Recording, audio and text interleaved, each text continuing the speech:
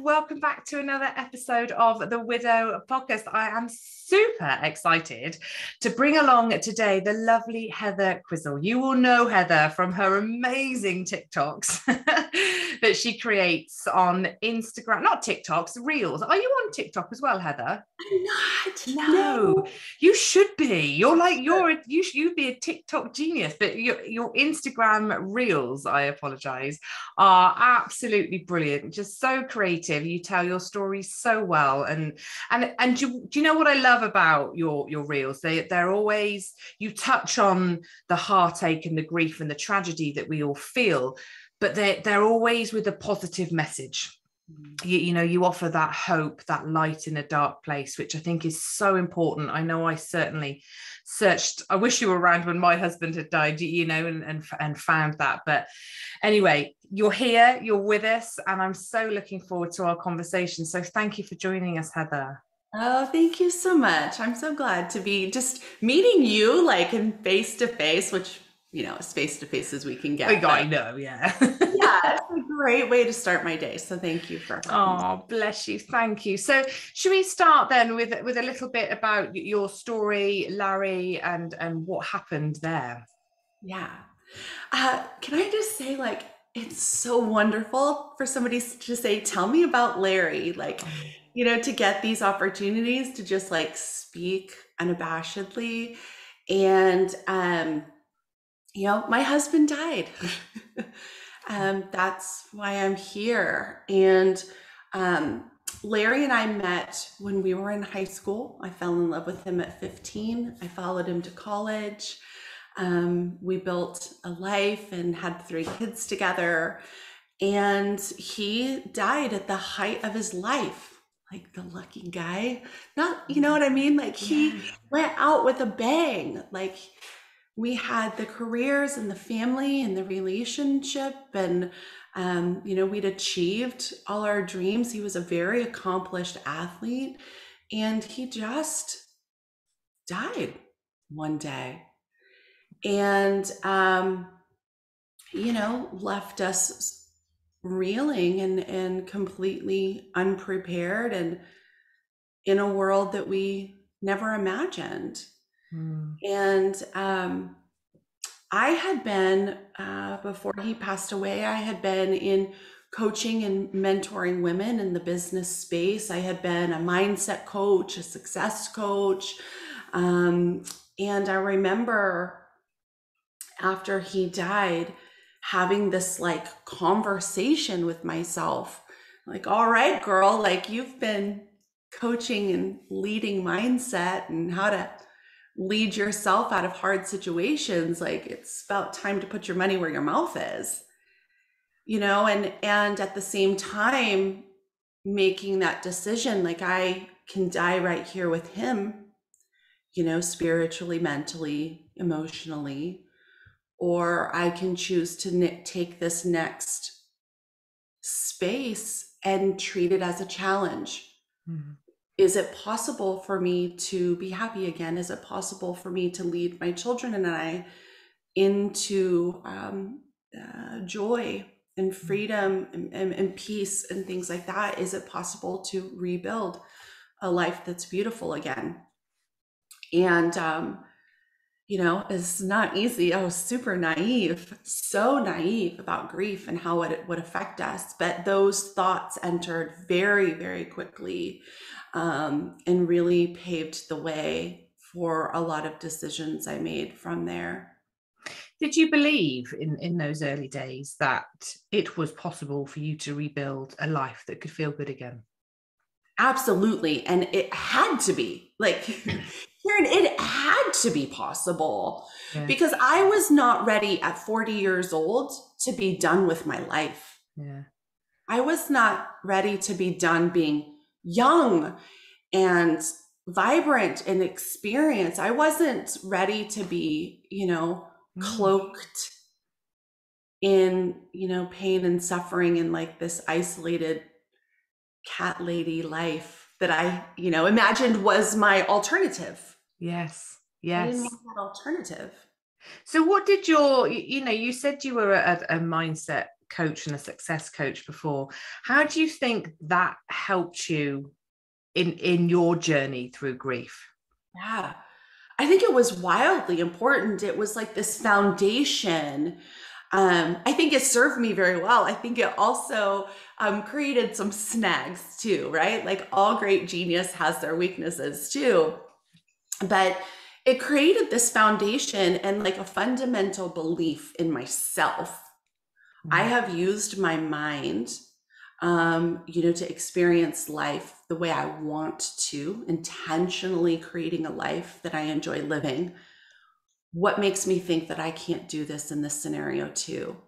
And also just like, in success and coaching through failures, like you do something once, girl, do it again. You'll do it better next time, and not that there's a better, to losing somebody so substantial like that, but there's definitely ways to create beauty, happiness, peace, a life that's worth living. And I just knew there's 100 different ways to enjoy life. Do you know what? I think that's so true. And, people have often heard me say that I am far more fulfilled and aligned in my life now than I have ever been. So to some extent, some people would go, well, is it better then? But you're right. It's not about it being better. It's different. It looks very different for different reasons because my experience has shaped me and it's taken me on this journey of self-discovery that maybe I wouldn't have been on before. But there's an inner fear when we lose our person and our life is shattered into a million pieces, isn't there, that our life can never be good again, let alone the thought of better or more fulfilled or whatever word you want to use, because it feels like your best days are behind you. But it is so possible, isn't it, to create something that can be equally as good, yes, in very different ways, but it can be good, but do you think you have to have that inner belief almost to go and get it? Because I know a lot of people very much feel like, no, that's it, it's definitely done for me, I'm never going to be happy again. Do you think that holds you back from being able to achieve something good again? Well, the mind will believe anything you tell it. I mean, that's truth. The mind will believe anything you tell it.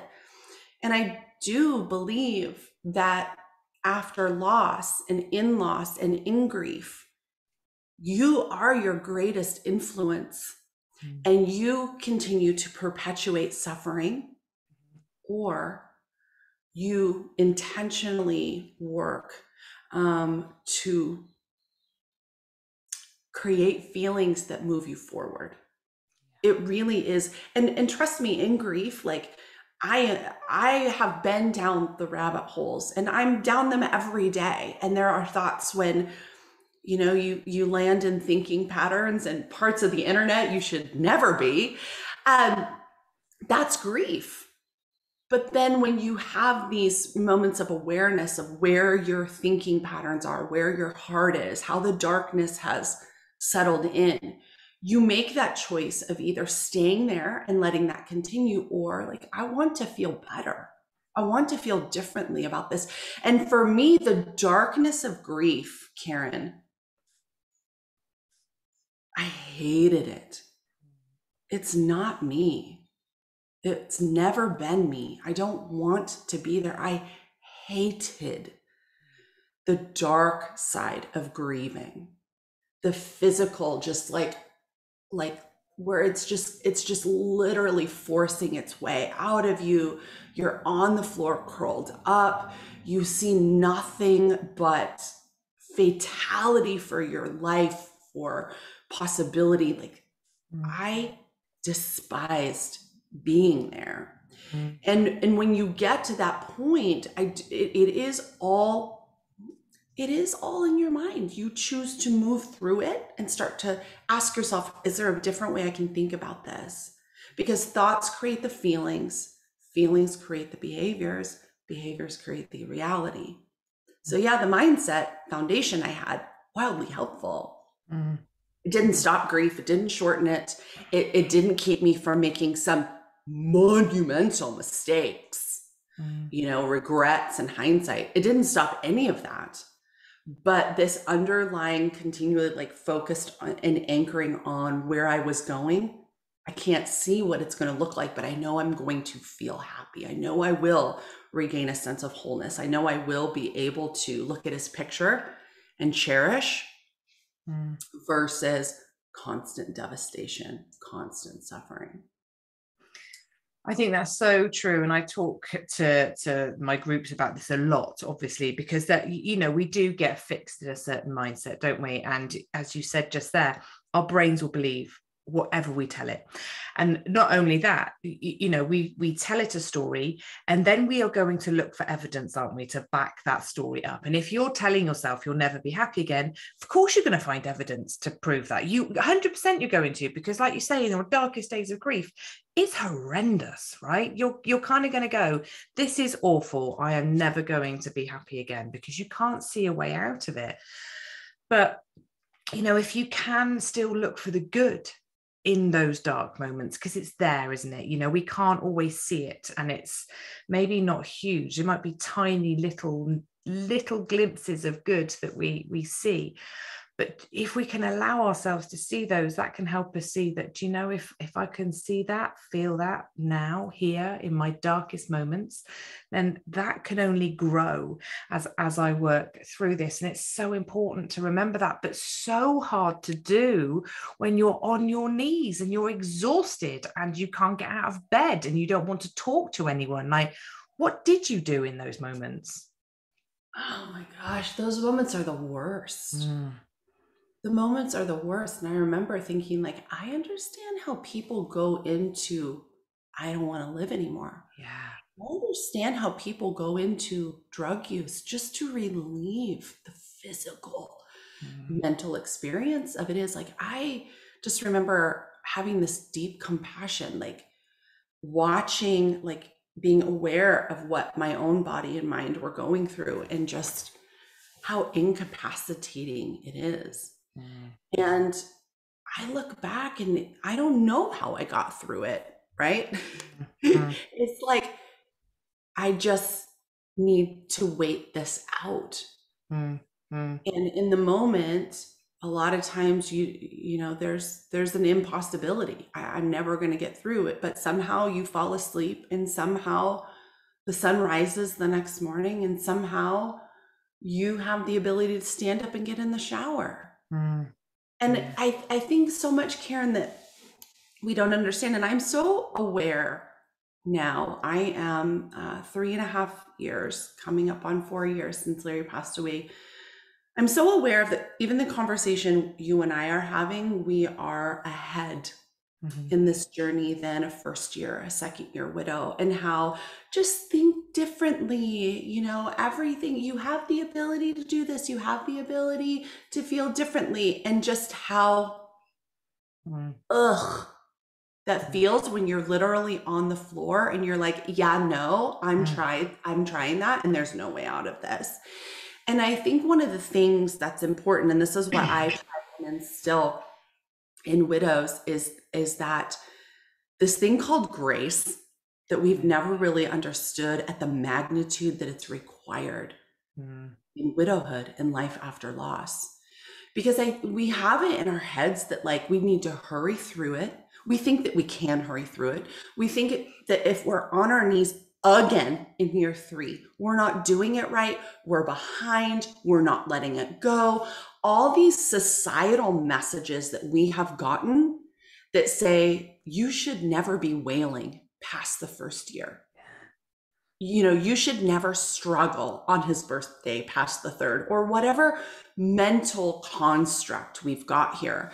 But what I've learned in this took me probably 2 years really to come to this place of being like, okay, today I'm really attached to crying. I'm really attached to longing. I'm really attached to the unfairness, injustice of this all. and I'm just going to let myself be really upset about it today. Yeah. Or, I'm really not in the mood to eat, sleep, see people. And instead of getting spun up and putting meaning on that, there's something wrong. I shouldn't feel this way. When am I ever going to get over this? Just, okay, I'm just in a pocket of time in which I'm not going to eat or sleep for a while. But, like always believing it's not going to be like this forever. Yeah. Give it till Thursday. I may be like shopping downtown and having a great time, wearing lipstick. And I think the more we have these sort of realizations that it comes and goes, Yeah. the more you can, the easier it becomes to sit in it and wait it out. Yeah. Yeah. I think you're so right. It is that acceptance of what is, understanding that is your grief, and that's what it looks like now, not forever, and allowing that without layering it with that judgment and that criticism of I'm useless, I can't do this, it's too hard, I'm behind, I'm not where I should be, or these stories and these meanings, don't we, that we place on it that just add to our suffering, that we can reduce. Like we are doing that to ourselves, because I believe we are a grief illiterate society. Like you've said, we are not educated. We don't understand it. We think that we will be sad for a couple of months and then it will be all right, won't it? It'll be all You're grief right. illiterate, but Karen, you and I speak to the high achieving woman who knows how to get things done in her life. Yeah. And she's looking around, not able to change things, not able to move, not producing, not motivated, not filled with passion. These are all things she does not know this life. Yeah. It feels lazy. It feels unproductive. It feels weak. And so you compound like the illiteracy of grief and how it's going to affect you with being completely unfamiliar with this side of who you now are and unwilling to accept it. Yes. I was unwilling to accept this new, like this like griefy version. And I thought I could just mindset her away and go to the gym and get her back on track. And like, that, like losing yourself, like that's a grief I wasn't prepared for. The grief of like, I will never be that version of me again. That's so hard, isn't it? That is so hard, because it's, we talk about this a lot in grief, don't we? The secondary losses that come with the loss of our spouse. And one of the biggest ones is our loss of self, isn't it? Like who we were. And I remember after Simon died saying, I'm not going to let this change me. There's no way I'm going to let this change me. I am staying who I am. And I remember just like being absolutely adamant, and I fought it for 2.5 years. Like I was not going to let this change me. And in the end, I had to kind of accommodate those changes, because fighting them was just taking up so much energy.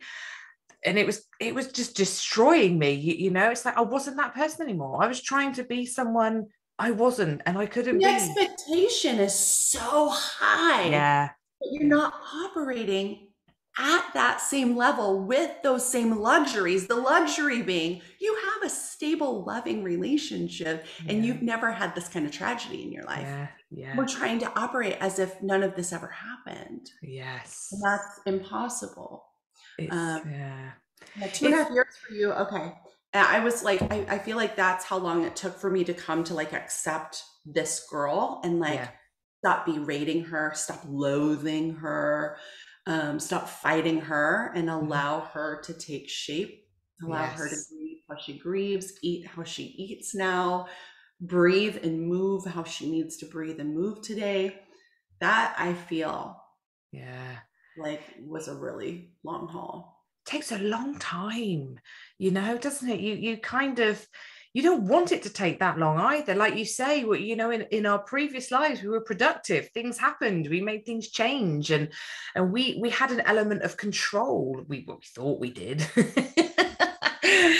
And then you kind of find yourself in this place where you feel completely out of control. Like nothing is how you want it to be, but how do you claw that back and retain part of who you were and the life that you had and still be that productive and that person? It's like you say, the expectation that we place on ourselves is huge, isn't it? Absolutely huge and completely unrealistic.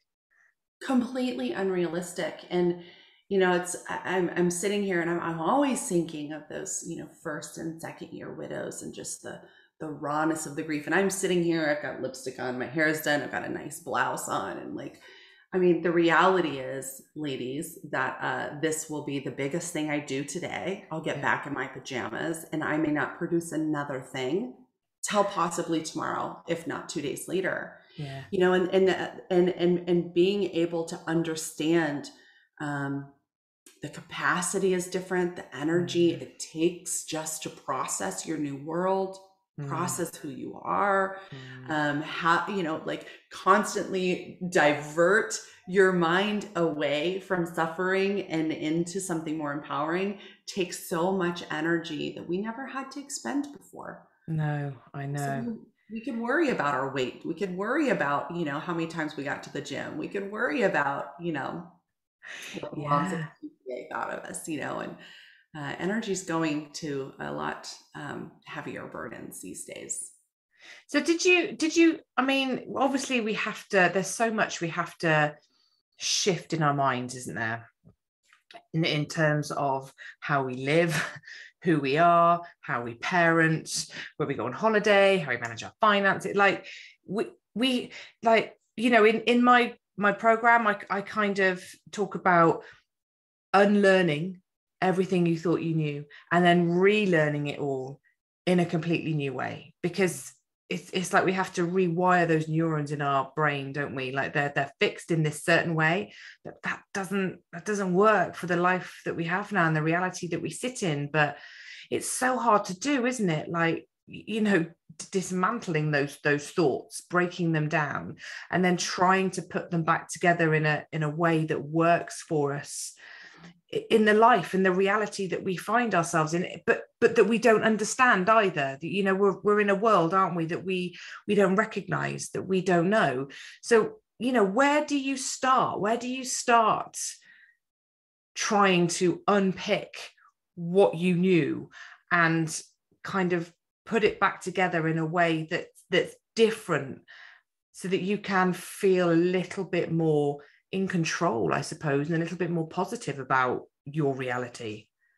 Yeah. So I spent the last, I don't know, 6, 9 months trying to like reflect back and put like in some sort of strategic order, like what does healing look like?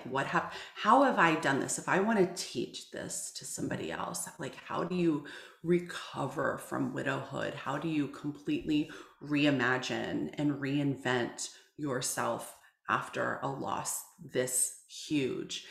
And I find that having some frameworks, and I'll tell you about that in a minute, and a whole lot of journaling is where it's at. Because even as you're saying, like, how do we dismantle? Most widows, and I didn't know this at the time either, we don't understand that it's a million tiny things that we are reimagining and reinventing at any given moment. And it's hard to know like where you're at in the process. And we think that grief is this whole linear, like here's the 5 stages, and like, you get a little brownie button when you get through the first one, and now you're on the second level. Like this is not like a Mario Kart, Mario Brothers, you're advancing to the Koopa Troopa and then you go to level 4, right? So we have like, everything starts with grief. But like what you're grieving today may be different tomorrow. Like we're grieving the loss, but today I might be grieving the fact that I'm looking at selling his car and I'm really not ready to let go of it. Or today I'm grieving the fact that I realize like I haven't been touched, in 9 months. Or I'm grieving the fact that I've got to discipline a child and I don't have a clue what to do in this scenario, and I don't have my partner to back me up, right? So journaling allows you to understand like what is the grief that you're really thinking of today. And then when you take those griefs, there is a process Karen, and I'm interested with you as a coach, how you interpret this, the words you put to this. We take each of these as a grief. How do we move these into a growth and then a transformation? And sometimes we're just going to grieve them. Like there are days when like, I'm not ready to sell the truck. I'm still grieving the fact that I have to, that he's not driving it, that I have to let it go. I'm the one that has to do it. I have to put my name on that title by myself. Like there's grief and that has to be processed. You can't rush that. And I find that it helps when we acknowledge, I'm just not ready to let go of it today. I'm going to do that another day. I'm still grieving it. Like just the acknowledgement gives us the permission to be where we are. But then there's what we get to the point where it's like, I'm kind of done feeling this. I'm ready to move. I'm ready to do something. And this is where we start to choose, do I keep it? Like, does it stay with me? Does it go with him, kind of theoretically? Or is there something completely new to take shape? And we do this with items. We do this with beliefs. We do this with traditions. You think about Christmas morning. Do the traditions we hold stay and we keep doing them the way we always have? Do these traditions die away with him? And for the ones that do, what are the new ones that we start to welcome in, or at least create space for something to take shape? Yeah. And that's for every tiny, minuscule aspect of reinventing our entire lives, go through that sort of framework. Yeah. And that's a lot, isn't it? Because when you break it down, we wonder why we can't get out of bed. Do you know how much framing, reframing, reimagining you had to do yesterday? Yes. Yeah. For even like the food shopping, like it comes down to like the tasks that people wouldn't even necessarily think of. So people say to me, I'm still shopping for 2 or 4 or who, because you can't get used to that.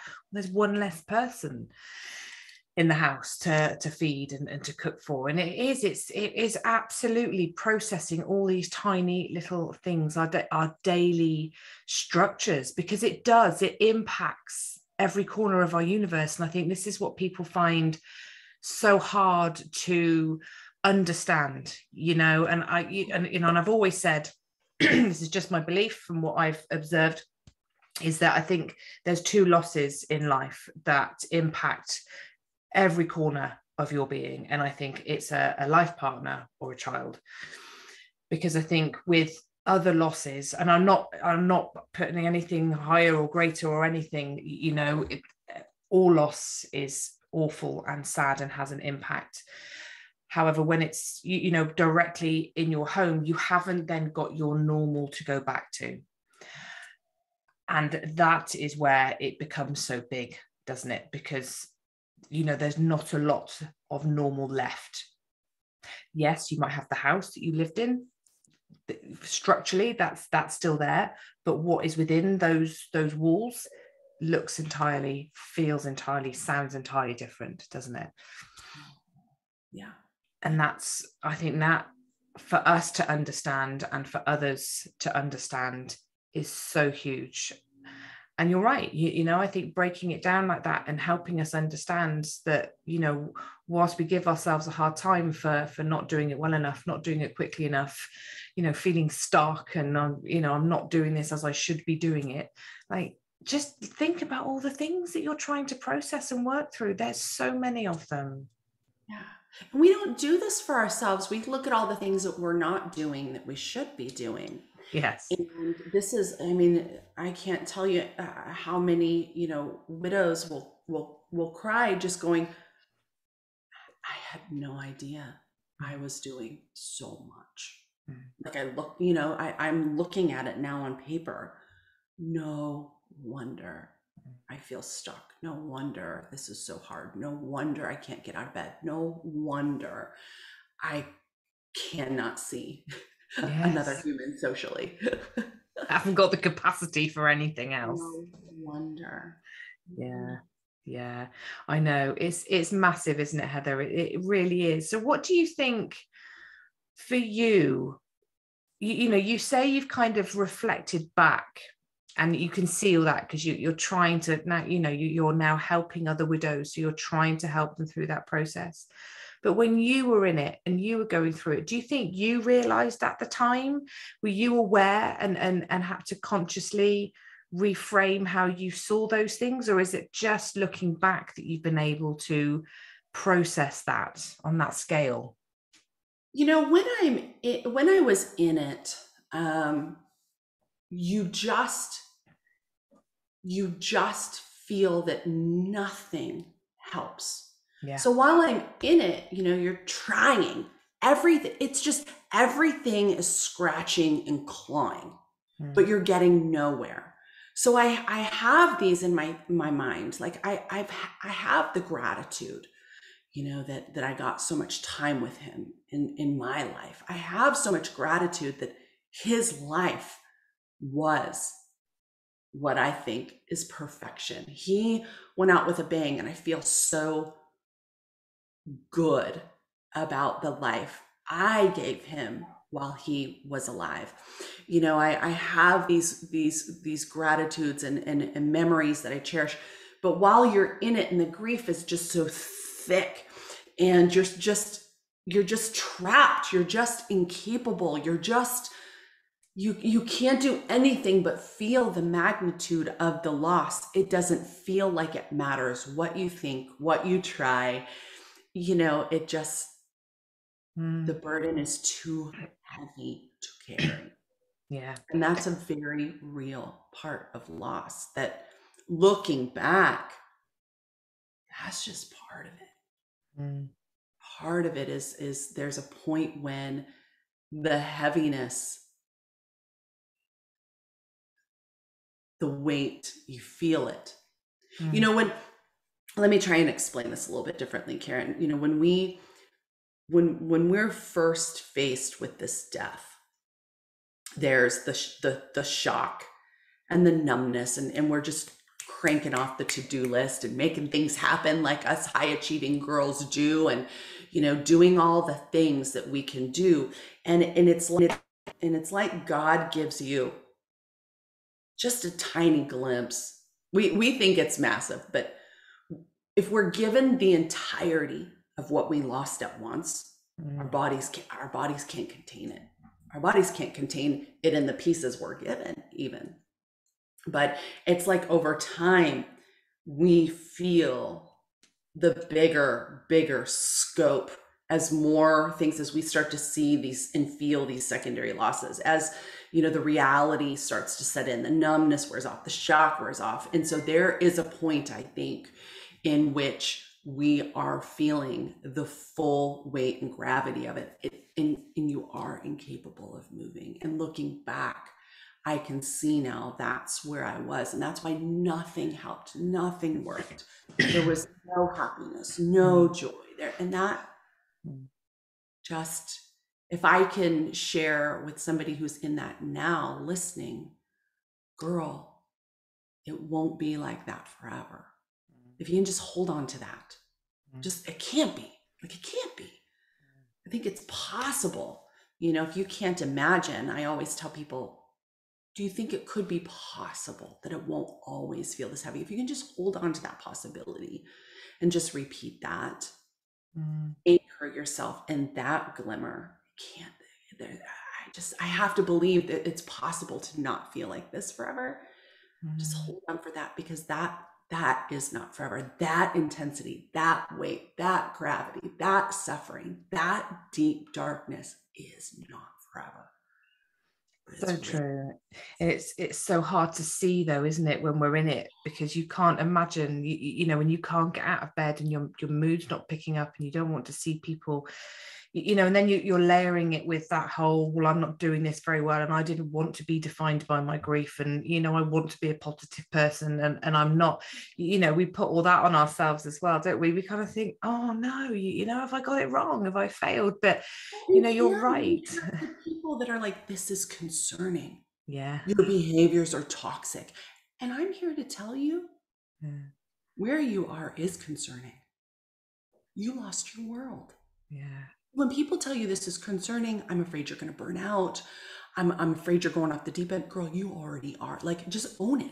This is Mm, what it looks like. mm, mm, Yeah, it should be concerning to you. It's concerning to me. I lost my life, and this is what it looks like. I'm concerned for the kids. You should be. We lost everything. This is what it looks like in a home who has lost their pinnacle, mm, right? And that piece, when we have the outside world telling us, oh no, don't stay here, not understanding this is way beyond toxic behavior. This is way beyond concerning. This is grief at its mhm. finest. And it has to bleed into you. You have to wear it. It's part of the process. There's no like healthy way, like healthy by societal standards way through, because other people who aren't in it don't understand. Mm. The healthiest thing to do is to just wear it until it wears off. Yeah. That's such good advice, isn't it? It's such good advice because that's all we can do. At the end of the day, like we can't box it up and put it away and ignore it. It needs to be felt. It needs to be worked through. It needs to be seen and heard and all that kind of stuff, doesn't it?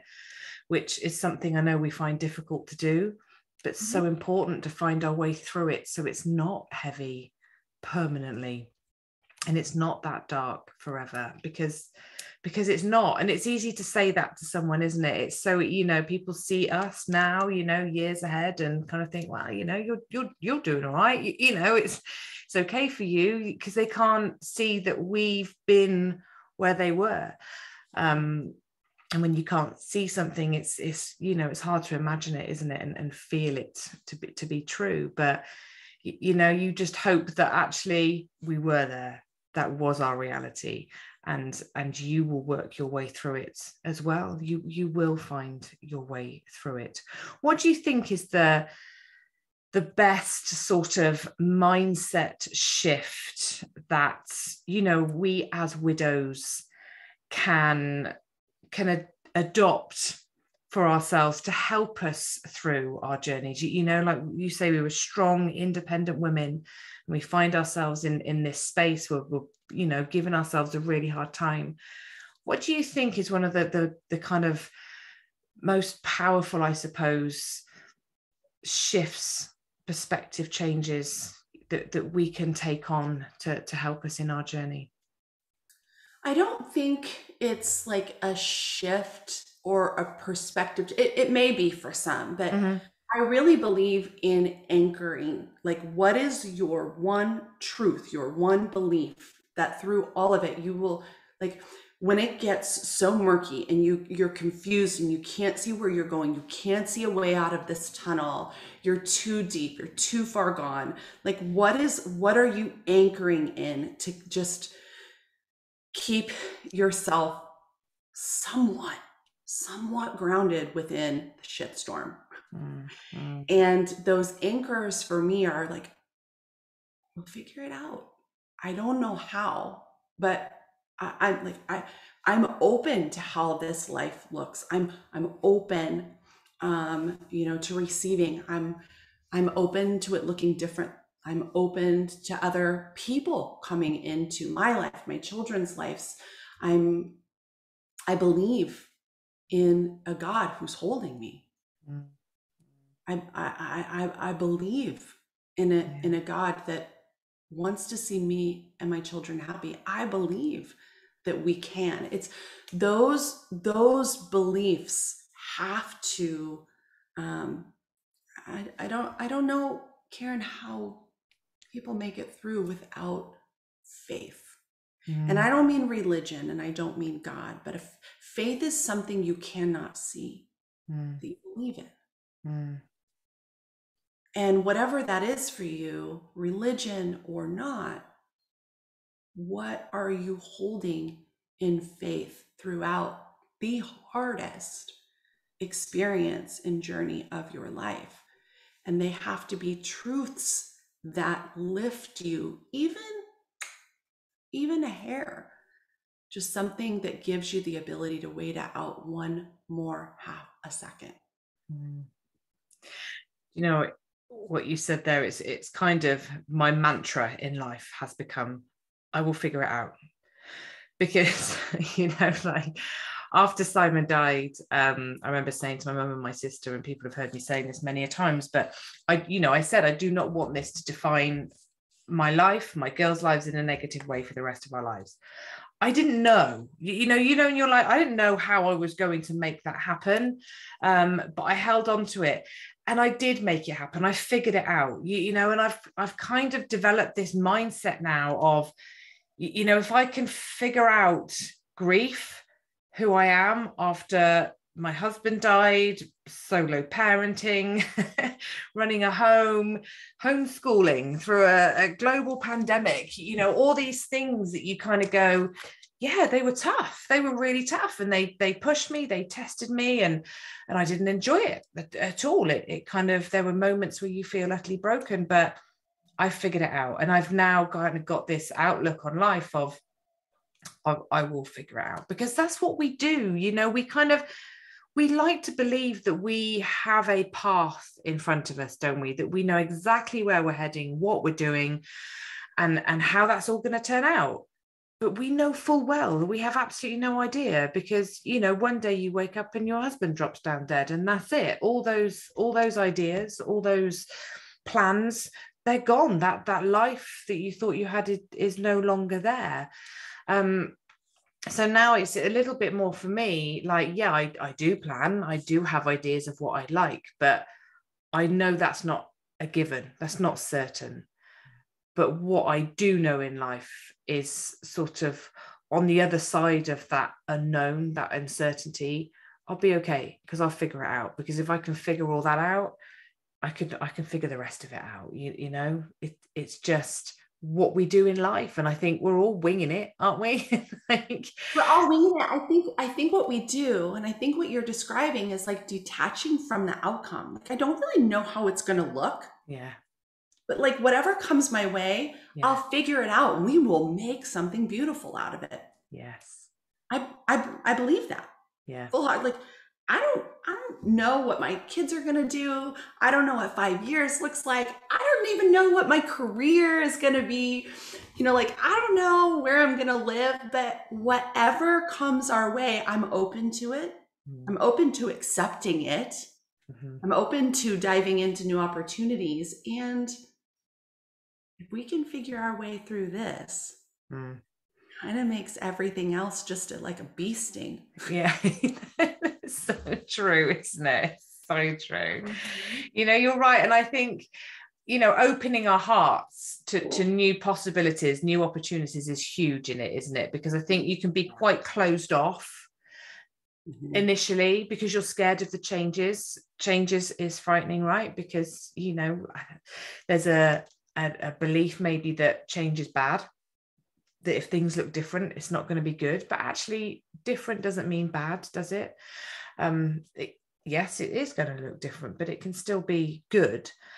And you have to be open to that. I think we really have to have this open heart, this open mind to new ways, to new possibilities, to new opportunities, and allowing ourselves to do that, to try those things, to go down that path, rather than, oh no, I can't do that. What will people think? I'm being disloyal. It's not fair because he's not alive, and I'm supposed to be grieving, and all these stories that we tell ourselves. Totally. It's what you just said. We have to allow. You have to allow yourself to find happiness, allow yourself to be happy without him. Yeah. Allow yourself to live life daring, risky, make mistakes, not really know for sure how it's going to turn out. We have to allow and give ourselves permission. And just like you said, like, what hangs us up is, what will other people think? People might think I didn't love him enough.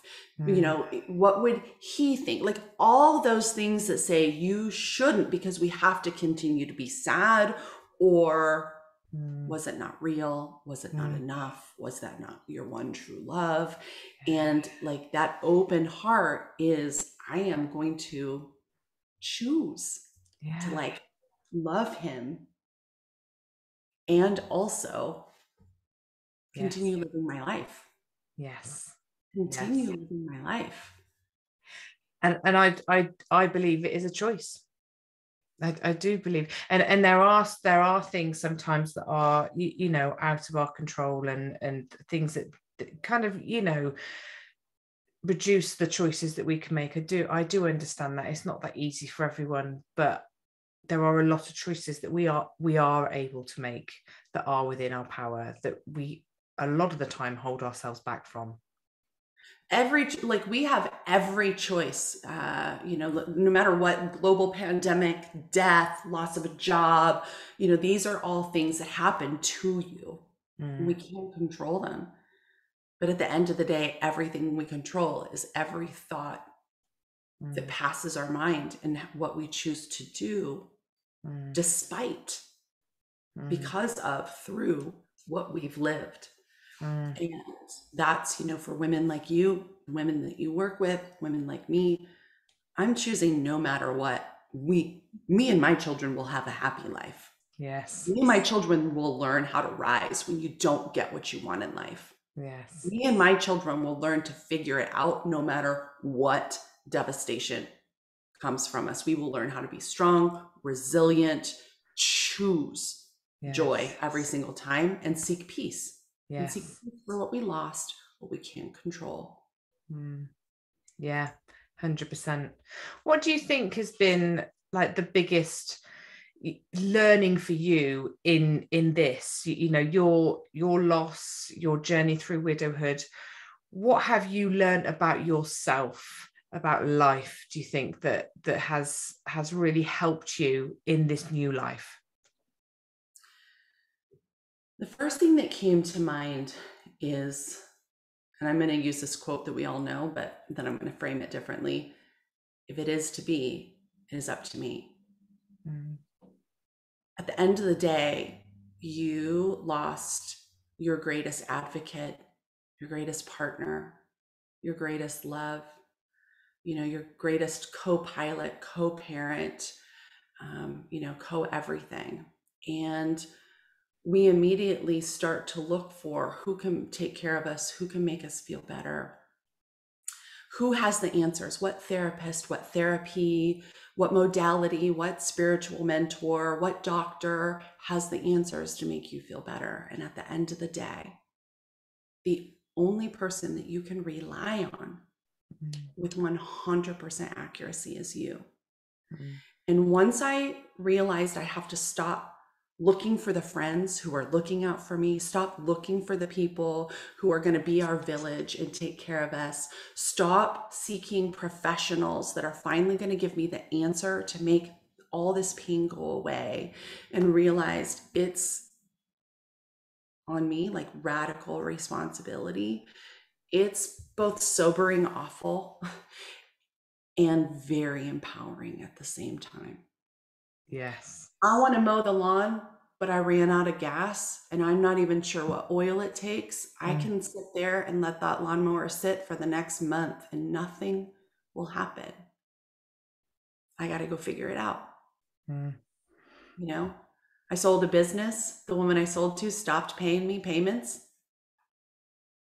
I better figure out how to make that money up in case she doesn't do it. Like, it's all on me. And like I said, that's a hard one to square. But once I just owned it and stepped into it, I found healing started to come a lot quicker. I can totally resonate with that. And I love that quote. I haven't actually heard that one before. I love it.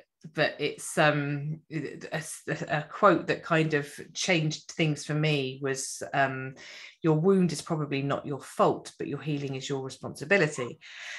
And it's the same thing, isn't it? Because you're right, no one's coming to save us. No one, nothing. like, you have to do the work. You have to do the work. You have to take responsibility. You have to learn how to love, care, and nurture yourself. And that is a whole different ballgame, because we're not used to doing that either. Mm-hmm. But it's possible. You know, it is possible. And, you know, if I can do it, you can do it. Like, I kind of go, well, then everyone can do it, because we're no different to anyone else. And yeah, all right, some people could say, well, you had some prior knowledge because you were a coach and that before, but you're still trying to navigate grief, which nobody knew anything about before, you know, and having to use the knowledge and what you had to help you. And the truth is, I think we all had skills that we had before our person died that we can utilize in our new life. You know, it's just switching them out a bit, isn't it? You know, yeah. For sure. And we can think that we don't know, we don't understand, but actually we know a lot. We know a lot. And what's really important to remember for me is what I love to remind people about all the time, is you have all the answers. Like, everything you need is within you. It's all there. We feel like it's not, because we don't have the answers straight away. They don't come to us like that, but they will come. You know, it's just giving them the time and the space to reveal themselves without putting any pressure on it. But it all comes, doesn't it? It does all come. And I have to say too, like, anybody who's listening to your podcasts, anybody who's watching this video on whatever, you know, platform, is a resource seeker. You are seeking resources, guidance, truths, answers. This is what part of doing the work is. You are seeking outside yourself. Because while I say it's on us, we have to do it alone, you actually can't. And this is where we have to, like, if I'm on my own in this house and I'm not listening to anything, watching, reading, just listening to my own mind, Karen, that is like, that's a death sentence. Let me be honest, right? Be very intentional about what you're seeking to be influenced by. And this is so key for us widows. We have to welcome in other voices, perspectives, ideas, thoughts. Hire the therapists, you know, go to counseling, you know, go to yoga, do the listen to the podcast, read all of the books, because it's these tiny little threads that help you figure out your path.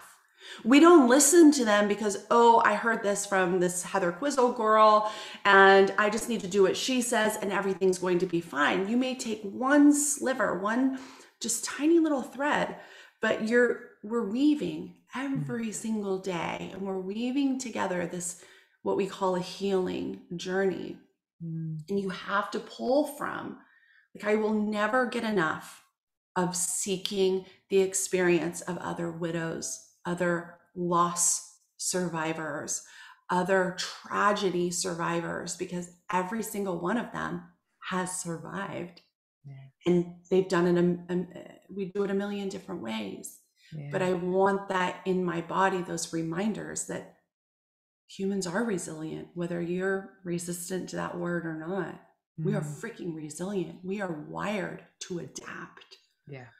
Allow yourself the adaptation, but also, like, allow yourself to be influenced by the right people who have the right mindset, the right experience, the right wisdom.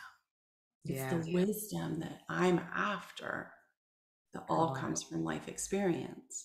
100%. And I'm still doing all that now. I still read the books and listen to the podcasts, and, you know, I surround myself with people that just give me all these little threads, these little golden nuggets everywhere. And like, you don't get to the end of this. There's no destination. It's like we're on this path and we keep learning and we keep growing and we keep finding ways. But you're so right. You know, it is our responsibility. We do have to find our way through it in the best way for us, but we don't have to do it on our own, and we shouldn't do either. To your point, we are designed for connection, for community. We are not meant to do these things on our own. It's hard. If you're going to try and do this all by yourself, it's going to be really hard. But to your point, people listening to this, watching this, they're not trying to do that, because they are seeking out the resources to help them, so they can weave their own little threads together and the things that resonate with them to help them find their way through this. And it's hard. It's so hard. It's exhausting. However, it's also very, very transformative, I think. And very, if you allow it to be, very empowering. So I have this client, this widow, friend of mine, and she was sharing this week. She was given this advice. This is so good. Right after her husband, James, passed away, a friend said, make a list of all of your people and all of his people and who you go to for what. Because while we are on our own, learning to ask for help is everything. We have to. This is how we learn, by asking others. Like my lawnmower is not working. Like I'm going to run down to the hardware store and ask somebody there, or I'm going to call a friend. But what she suggested and what she had done is make a list. Like, I go to this friend for anything that's garage malfunction. I go to this friend if I have car trouble. I go to this friend if I just need to drink wine and talk. I call this friend if I need, something with my children, or and just having that village, list out who are your supports. But you have to ask. You have to tell them what you need, because they're guessing and they're failing, and they want so desperately to help. And the minute you ask for that, they just have been given the opportunity to rise to the occasion. It's one of the greatest gifts we can give our people in the aftermath. You're so right. People want to help, but they don't know how. They're stumbling through the dark. They know less than we do about it, and we know very little. So I think that's a great idea, a great tip, to help you. Just figure out who you can ask, what you need from who, if that makes sense. But yes, you get the gist. And what are your go-to for? Yeah, absolutely. Heather, it has been so lovely talking to you. You are so wise. You have shared so much here. And I think, so many are going to get so much from it. What do you do now? I know you have your Instagram reels where you just are brilliant, as I said at the beginning. So I'll pop that in the show notes so people can follow you there. But do you have other ways you support widows? Yes, this has become just something I can't not do, is serving those who have been in the same place. I have opened the doors to a program called Real Widowhood. And it's dissecting the actual process and frameworks. And just like we talked about, the million little adjustments that we have to make to reimagine and reinvent our lives. And so I've just allowed, at this phase of my life, in this portion of my journey, to just be a vessel and a servant for women in this space. And, I'm just allowing to what comes after to come after. Love it. Open. Very open. That's so lovely, Heather. And honestly, I think you already help people in so many ways with your presence on social media. You offer so much hope, and this has been a wonderful conversation to have with you. I could go on and on and on. I know, but widows in a room, and that's so much to say. But no, thank you so much, Heather. It's been an absolute pleasure. You too. Thank you, Karen.